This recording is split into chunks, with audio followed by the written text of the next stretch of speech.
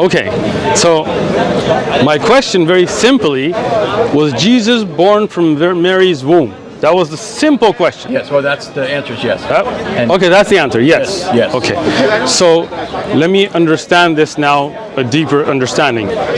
God, who is not separable, so he is still God, was in this belly of a woman and came out of the womb of a woman. God did. God took on a human nature and was really born. So your belief is that that one great creator came out of the womb, the vagina of a woman. Absolutely. Well, thank you. Yeah. Have a nice day. Thank you. Have a nice day. Just to show you Muslims how stupid what he just said. He just said, are you saying to me that God is coming out of a vagina? This is what he said. I want to say to you the same. Isn't it your God who put his mouth in the vagina of Mary, and the Quran says, and we breathe into it? If coming out of the vagina will be an insult to God, that means God is not holy. For anything can make him dirty. So if you mean a vagina is dirty, that means your Prophet Muhammad is dirty too. For he himself, he came from a vagina. And then he recited the Quran, which means the Quran coming from a mouth, and the mouth was in the vagina. So this is the mouth of the vagina was talking. His name is Muhammad, and now he is reciting Quran. So are you saying to me that the word of Allah was in the mouth of Muhammad, which was inside the vagina of his mother? They try to make Jesus look down by saying he is born of a vagina. But my friend, if God is holy, he is always holy. So what you are saying to me, that your God in Islam, he cannot be holy if we make him come through a vagina. He got dirty, he need a shower. For he is not God. But for a true God, he is always holy. And this is again a contradiction for his stupid prophet. Because let us show you what the Quran say. He said, okay, are you saying your holy God, the creator, he came out of a vagina? They said to him, yes. He said, okay, thank you, I got you busted. Okay, thank you. You stupid.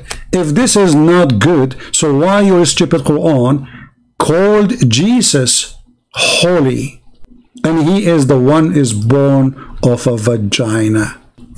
Are you saying that holiness can come out of a vagina, Abdul? Do you see how silly they are?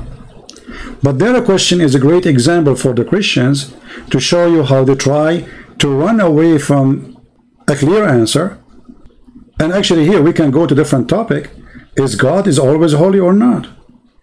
What he just said is against his religion, not against us. What he just said is against his religion, not against us. What he just said is against his religion, not against us. For God is always holy, doesn't matter where he is. You see, the light of the sun, and this is the sun created by God. When the light of the sun touched the water which is dirty, full of bacteria. Or let us give a better example. Muhammad is taking a shower with dead dogs and women blood from period. And stinky garbage, as the hadith, as you see, it says in the front of us. Muslims, your prophet says that water is always pure and nothing make it impure. And remember, in the hadith here it says that there is menstrual clothing and women blood from their menstruation. So the blood of women was touching your prophet all over. And in the top of that, your prophet was washing with it. And the top of that, your prophet claimed that water is always pure and nothing made it impure, even the blood of the women. And if the man or the woman is 90% of it, or maybe 95% of it is a water, then the water is always pure. And in the same time, how come the Muslims, they got disgusted because the idea that Jesus is born of Mary, and the Quran described Mary as a pure woman, and the Quran described Jesus as a pure person, and he is holy, chapter 19 verse 19. In the top of that, as the Quran and Muhammad describe that the blood of women will not make you dirty, and those are blood coming specifically from the vagina. It's not coming from the nose of the women. Here you see the hypocrisy and the double standard. Now, our point of view as a Christians, that God is always holy, so it doesn't matter where he's coming to or going from, for holy is holy. If God cannot be holy for changing location, that means he is not God.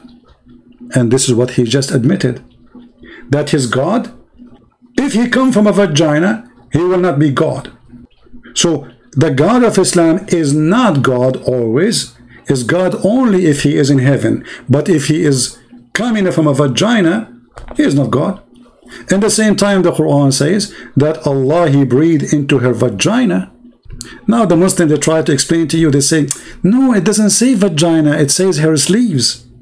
Allah is the sleeve breathing? The verse, it says it clearly, we breathe into her vagina.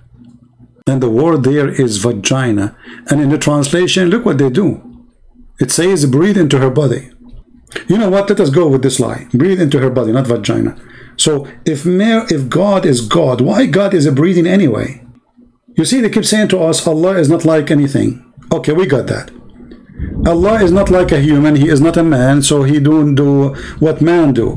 But here we see that Allah, he breathed like every person who he breathed, and now Allah, he breathed into the body of Mary, and then that's mean that Allah, he put his mouth somewhere in her body and he breathed. So is Allah touching something not holy, and that will make him unholy? And the verse says it clearly, her vagina. The Quran confirmed that the body of Mary is pure. She's a special person. It says, and Mary, the daughter of Imran, and this is additional stupid Quran, saying that Mary, she is the daughter of Imran, which is, Imran is the father of Moses, and the father of Aaron. And because the stupid Muhammad, he thought that Mary, she is the sister of Aaron, he made a chapter saying that Mary, she is the daughter of Imran. Can you believe it? And when the Muslims, they try to defend, they say, oh, the Prophet, he did not really mean that she is his sister for real. But you idiot, don't you see? It says she is the daughter of Imran. It's too late. A Jewish man, he came to Aisha and he said, hey, you know, Maryam, the mother of Jesus, is not the same Maryam, the sister of Aaron. And then they told Muhammad, and Muhammad wanted to fix it, but it's too late, because Muhammad, he have a chapter, it's called the chapter of Ali Imran. And actually, this is one of the chapters is going to come in the judgment day as a cloud. Ali Imran. Who is Imran? This is according to Muhammad, the father of Mary. And Muhammad here even mistaken, it's not Imran, it is Umran, you know, Amram, sorry, which is according to the Bible. So even here, Muhammad the fool, he made Mary, you know, if you go in the Old Testament, you will find that Aaron and Moses, they have a sister, her name is Maryam. And this is exactly what the word in the Quran says, Maryam, the same name. And Maryam is the sister of Aaron, and Maryam is the daughter of Imran, proving to us again that Muhammad is a fraud. But anyway, we don't want to change our topic. So Allah, he breathed into Mary private part, and Mary are pure women, and Jesus is a pure and he is holy. My understanding, which I have from other Muslims, which is part and parcel of why I hold it and have read in the Islamic sources, that the Quran itself does intercede for Muslims, or will, on the Day of Judgment, right? The Quran will appear as a pale man and will say that he was the Muslim's companion in life and will intercede for him. Is that not correct? Can you give me a reference for that? That's in the hadith. Which hadith? Seriously, you don't... Take a note. He just said, when he said to him the Quran will appear as a pale man, he said, can you give me a reference? And he shake his head as if he is wondering, as if he heard it for the first time. I mean, how you are saying give me a reference, and now later you will say to them, you will say to him, well, you know, this is weak hadith. I mean, he just acted as if he never heard this before, and now he will say to him, well, this is weak hadith. Correct. Can you give me a reference for that? That's in the hadith. Which hadith? Seriously, you don't think I'm going to go back? I mean, like, I don't know. Are you saying that's not in the hadith? That is not in any authentic hadith that I've ever read. So you'd say it's not authentic? Oh, that's fine. If you say it's not authentic. This is not an authentic hadith he ever read. Do you remember what I said to you? Take a note that he said he is Hanbali. Do you remember? He said the original of Islam he believed in is like Hanbali. Do you remember what I said to you? Take a note that he said he is Hanbali. Do you remember? He said the original of Islam he believed in is like Hanbali. Do you remember? And this was in the minute 22. Okay, so then you're talking about the Athari Hanbali Aqidah, right? Yes. So that was the original Aqidah from the time of the Prophet ﷺ, and that's what I follow today. Okay, so then you're talking about the Athari Hanbali Aqidah, right? Yes. So that was the original Aqidah from the time of the Prophet ﷺ, and that's what I follow today. Okay, so I don't follow Ilm al-Kalam at all. In Aqidah, I don't deal with it. When these Greek... Hold on, take it easy. So, to say the Quran will appear as a pale man, and what did you say it would be with the Quran will intercede for Muslims and will say that it as was, a pale man? Well, that's in a Tirmidhi hadith, for example. Let's I can look up for it. Let's look for it. No, hold on. Because see, I like to discuss on evidences. So can I find a hadith in a Tirmidhi that says the Quran will be a pale man? Remember here, he is challenging them to show him the hadith. Can I find this hadith? Let's just find that and then I will explain from there. Okay, so, but that kind of misses the point that I'm making.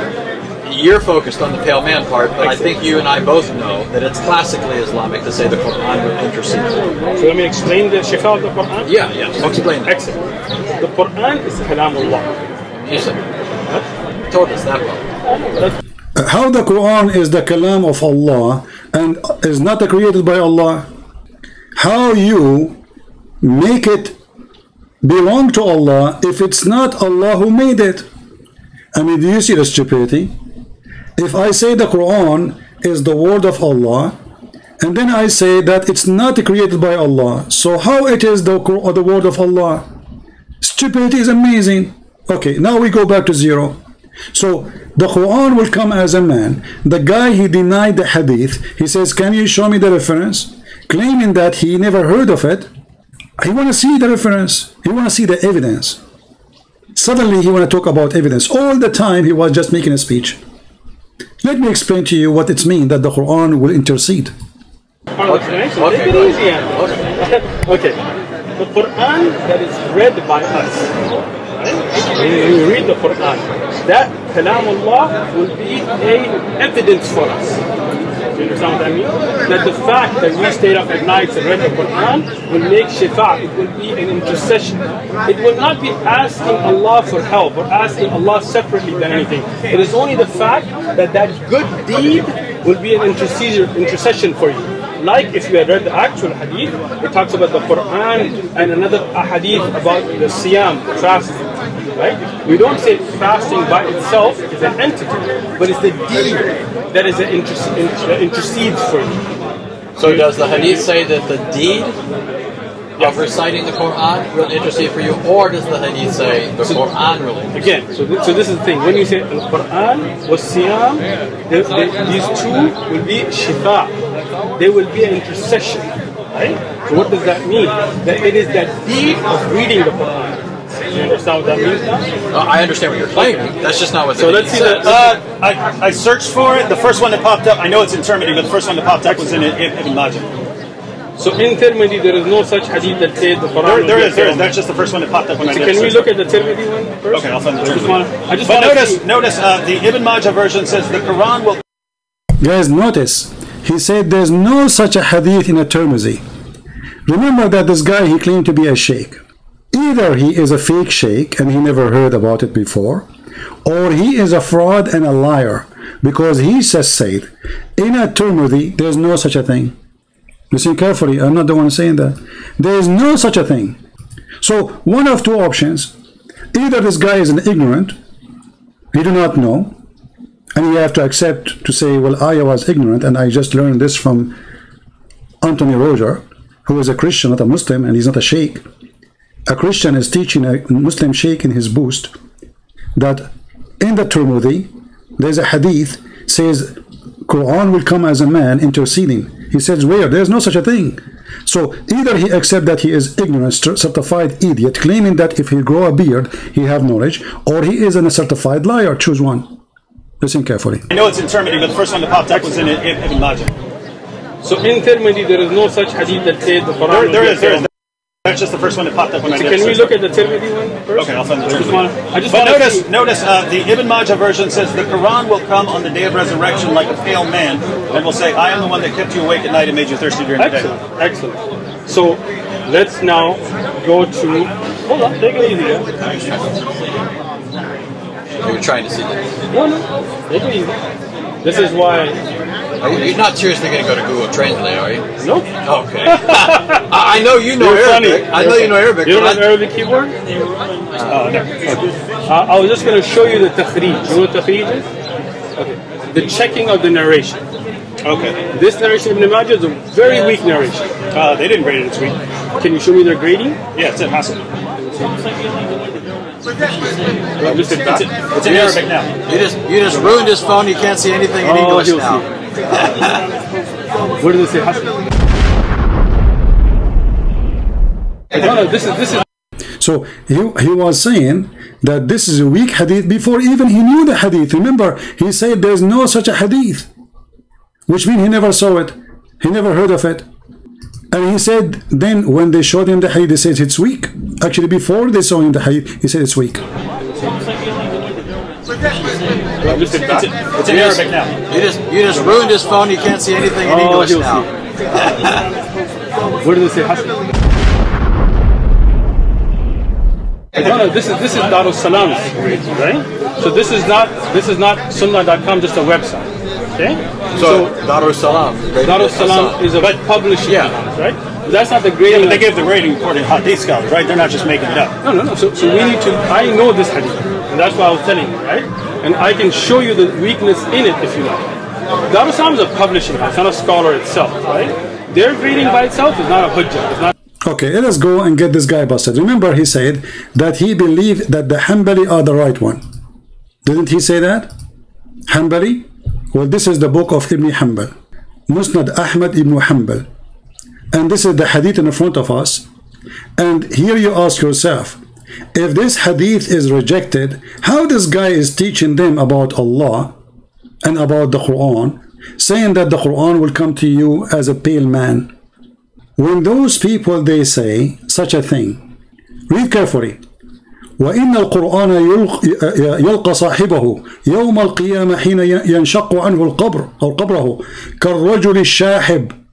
This is the book of Ibn Hanbal, and he is using it to explain how the Quran will intercede. So how this coward, he says that he believed that the Hanbal is the true way of the Prophet, and this is Ibn Hanbal using the hadith to explain how the Quran will come and intercede. Remember, if this hadith is rejected or not valid, there's no way this guy will use it to explain. I mean, have you ever heard of a liar like this? So now if we click it, translate. Let us see if we can do Google translation. The one who he said, hadith number 22, hadith number, as you see on the screen, 22435. This is his master, who he belonged to his sect, as he claimed that Ibn Hanbal is the true way of Islam, saying that the Quran will come as a pale man and he will intercede for the person. Google Translate could not recognize the Arabic language. Here we go. The Quran will meet his companion, or the man, in the day of resurrection in his grave, and he will come to him as a pale man. Pale man, you see it? And this is in the book of Musnad Ahmad ibn Hanbal, which he claimed that this is the true teaching of the Prophet of Allah. I mean, how we can explain the lies of those liars? And now you admitted that the Quran will intercede, but you are rejecting that he will come as a man? And when they show you the hadith, you say to us, it is da'if. Where is your reference? And why Ibn Hanbal is using it if it's a stupid hadith? Now, are we done? No. What a potato, man. What a coward. What a scam. Let me pause the hadith for you. And actually, I have a different hadith from Ibn Hanbal too. And that one is even showing the grade of the hadith. Let us share that one. Hold on. Here we go. Let me put it on the screen. Let us get him more busted. This is Musnad ibn Ahmad ibn Hanbal, and this is hadith number 22461. قال رسول الله صلى الله عليه وسلم يجيء القرآن يوم القيامة كالرجل الشاحب فيقول لصاحبه أنا الذي أسهرت ليلك وأظمأت هواجرك. The Quran will come in the judgment day as a pale man. Now what is the grade of this hadith? Hey Abdul, you claim that you speak Arabic. It says that a hadith like this is possible to be authentic and hasan. فَمِثْلُهُ يَحْتَمِلُ حَدِيثَهُ التَّحْسِينَ أَمَّا التَّصْحِيحَ فَهُوَ بَعِيدٌ. And then I can explain to you here what it means فَهُوَ بَعِيدٌ, because the Muslims, they say, oh, it's not authentic. It says that. It says it is hadith hasan and even possible to be authentic. And let us show you how we can prove that, because we are not done. This is the same hadith, and this is the official Islamic page in Facebook. As-Sunnah al-Nabawiyya wa Sahih al-Hadith, the authentic hadith. And here they are posting for you the Quran in both in English and in Arabic. Let us go down and read the translation made by Muslims in English. The Quran comes in the day of resurrection like a pale man, says to the owner, to his owner, do you know me? I was the one who stayed up at the night and the light of your wages, even if he was a dealer behind his trade. I mean, you can read the rest of the hadith. And there here it says, the hadith like a pale man, his color is variable of his common body, whatever, etc. But here they are saying, the reporter is Abu Hurairah, the source is the book of Al-Albani, and then the page number or the hadith number is 2829, and the rank is Hasan or Sahih. Is what? Is Hasan or Sahih. Are we done? No, we have even bigger surprise. This is the book of As-Silsila Sahiha by Al-Imam Al-Albani. This is the book name. This is the author name, very well-known funny scholar. Volume number 7. It says here, hadith number 2829, the Quran come as a pale man. What is the hadith? Sahihah. Sahih. And get this guy busted. And let us use Google translation again. Remember, he said this is a very weak hadith. The Islamic scholar, they say this is very Sahih hadith. Which one of them we should trust? Even the book name is the correct authentic hadith, which means everything there is correct. So it is Sahih, hadith number 2829. The Quran will come in the day of resurrection as a pale man. But this potato in the video, he denied it, and he said this is a weak hadith, very weak hadith. Not only it's a weak. Here we ask ourselves a very simple question. Are we going to find one day a decent Muslim who is proud to be a Muslim? He is not ashamed of what his prophet said, so he tried to lie in order to hide it? If the Muslim scholars say it is strong, it is Sahih, why this guy is denying it?